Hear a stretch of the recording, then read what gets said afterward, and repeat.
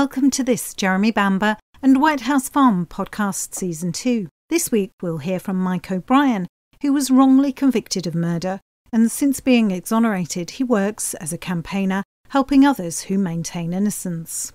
Here Mike explains how he won the right to access journalists whilst he was in prison, and it's what's known as the Sims and O'Brien law. Access to the media by prisoners was banned in 1995, following a complaint made to the Home Secretary by an MP representing Marie Court, the mother of Helen McCourt, who was murdered in 1988. Mrs. McCourt argued that prisoners should not have the privilege of contact with journalists to publicise their cases for monetary gain or to boost their ego or self-esteem. But should that be the same for those prisoners who are maintaining innocence? Many innocent men and women are in prison in the UK, fighting not only their justice, but the justice of the victim. While an innocent person is convicted, the real killer is free to continue killing others. Jeremy Bamber is amongst the few wrongly convicted prisoners who have campaigns that can represent them.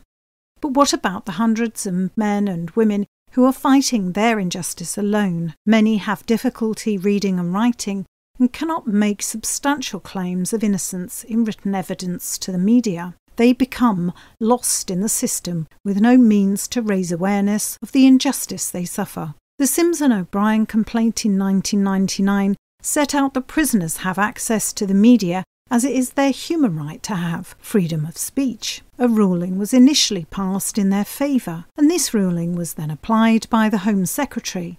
However, the Law Lords overturned the Home Secretary's decision and reinstated the ruling. Lord Steen said that freedom of speech was the lifeblood of democracy, acting as a brake on the abuse of power by public officials. This supposedly allowed prisoners to access the media again, including oral access. Jeremy has only been allowed one interview in the past 20 years, and that was a print interview in the Times in 2010. The problem is that print and written media is not as accessible as video interviews. In the 21st century, the digital age requires access which is appropriate to the times. Jeremy has requested a filmed interview at least 5 times, which has always been refused by the Ministry of Justice.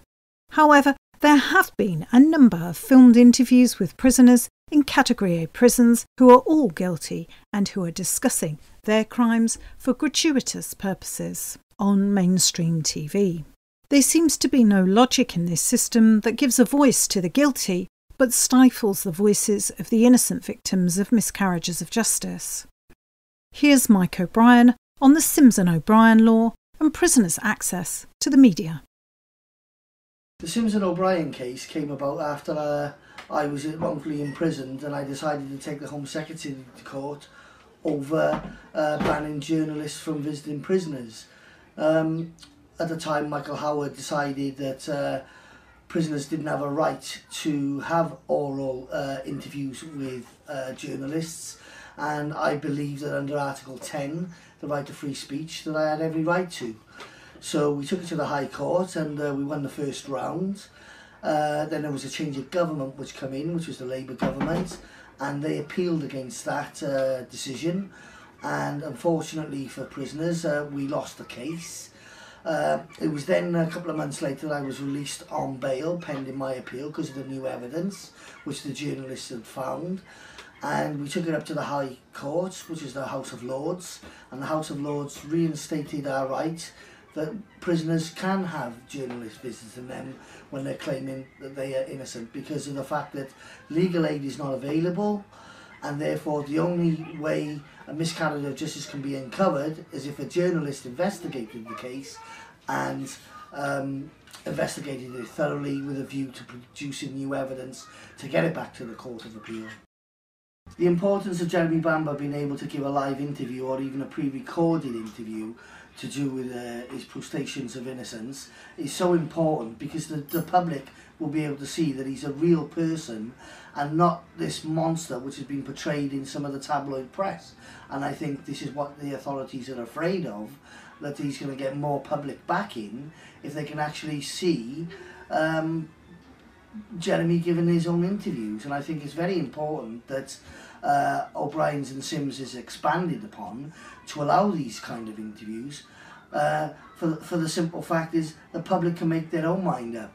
And there's always an old saying, you know, if the authorities have got nothing to hide, then why won't they let Jeremy do these interviews? They're obviously afraid of something, and I feel they're afraid of one thing in particular, is that the public are going to be on his side once they see the new evidence, which hasn't been placed before any judge or jury since the case happened, you know, all those years ago. I mean, it's totally changed the whole picture of what allegedly happened on that particular night, and shows Jeremy to be telling the truth all along. So I think that's the reasons why.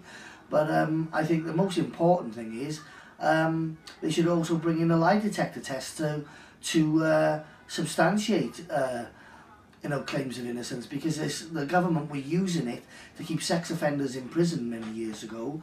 So if it's good enough to keep guilty people in prison, it should be good enough to get innocent people out of prison. And I think Jeremy's passed the lie detector test, and I think that speaks volumes. If you'd like to join our mailing list for the latest updates on the case as they happen, please email us via our website www.jeremy-bamber.co.uk.